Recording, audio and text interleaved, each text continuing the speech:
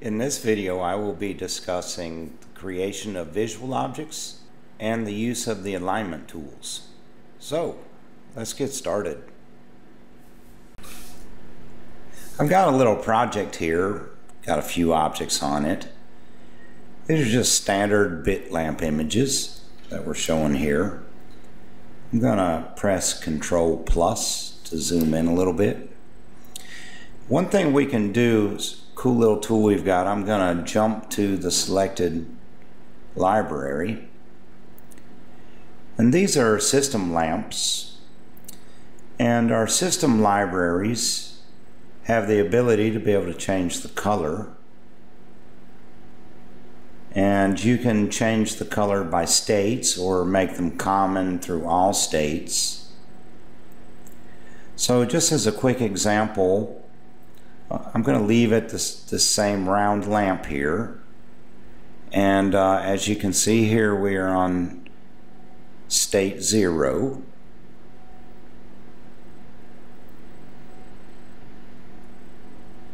So I'm going to make state 0 green,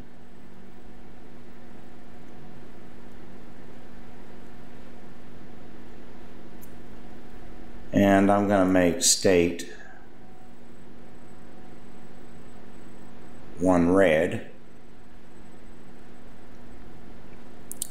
So there you can see we've got state 1 and state 2.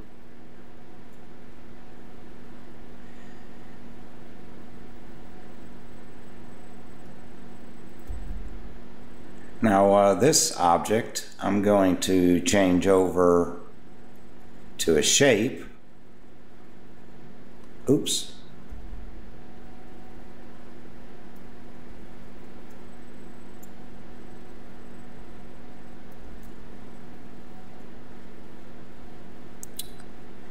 Now here, much the same way, you can manipulate the colors and attributes from one state to the next.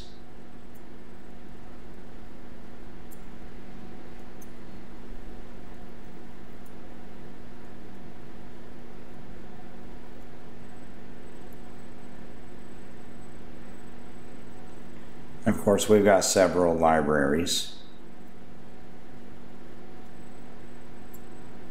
Back in our pictures, I just grabbed a generic thing that's in the template project. You can see here are the two states in this one. I'll tell you what, let's find some better pictures.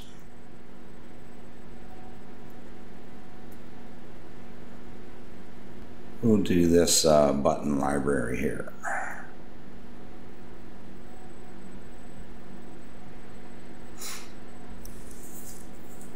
So let's say that you wanted to mix some of these options. We can always go back over to our project tab, and I accidentally hit that before, but we can click and add a new one. So here you can see it's here in yellow. It's going to be object 2 of our project objects. So let's say I wanted state 1 to be blue. Come over here and copy it. Bring it over here and paste it. And for whatever crazy reason I wanted yellow to be state 1, I could just copy it over here and paste it. And then of course if I changed my mind and wanted yellow for state 0, I could just move it up or down. We can also bring in images from our disk drive, and let's see, it can be any kind of pictures you want.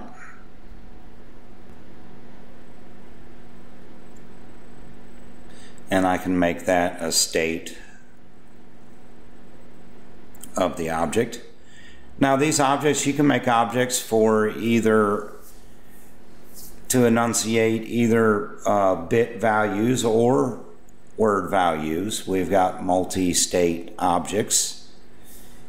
And of course, if it were a binary object, of course there would only be 2 states used. So only the first 2 would be applicable. But if you're doing a, say, a word lamp, and we're enunciating a value from 0 to 2, then of course these objects would display accordingly.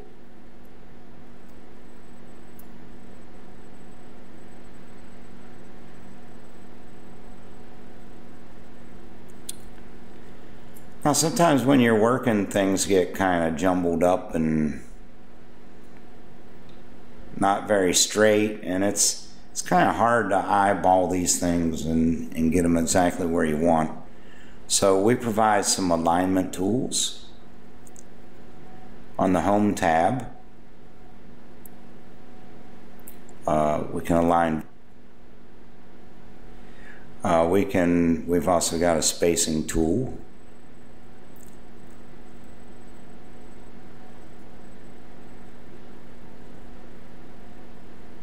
When you have groups selected, you can manually manipulate their size.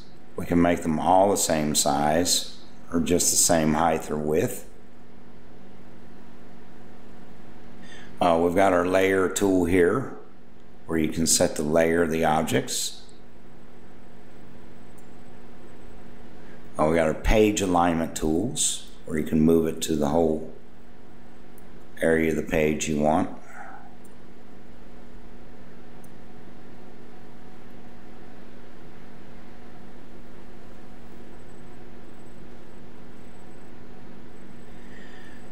On our ASCII objects, or even on our numeric objects, and even on our bit objects as far as the labeling goes.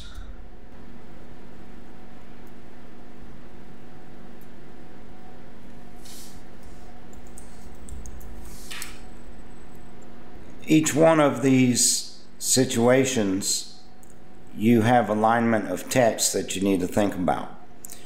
Well, we have added the ability for the developer to manipulate the position of the text within the object. And the reason is, let's say you had a reason you wanted text to show at a certain position in one state and then another position in the other. You have the freedom to do that.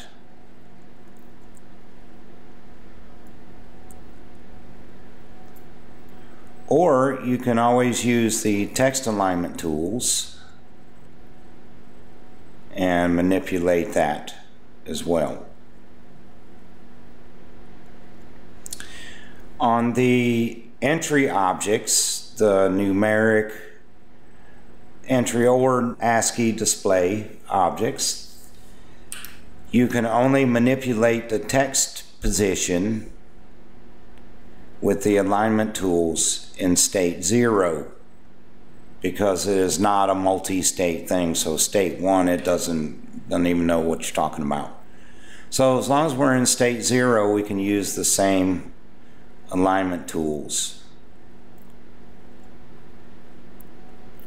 And this does only apply to the current state on all the other objects.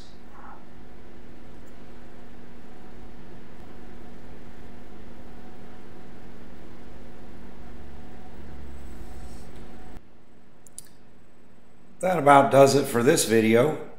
Thanks for watching, and be sure to come back and see more of our instructional videos.